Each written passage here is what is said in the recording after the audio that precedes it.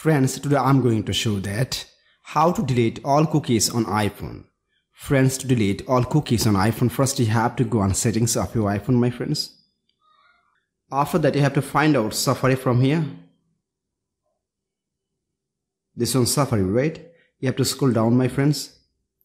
Then you have to tap on clear history and website data. Just tap on here. Again tap on clear history and data. Then tap on close tabs. After that, my friends, you have to scroll down and you have to go on advanced. Then you have to go on website data.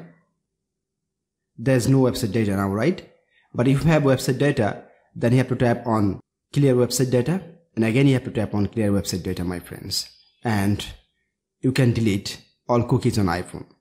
So friends, like this, if you want, you can delete all cookies on iPhone.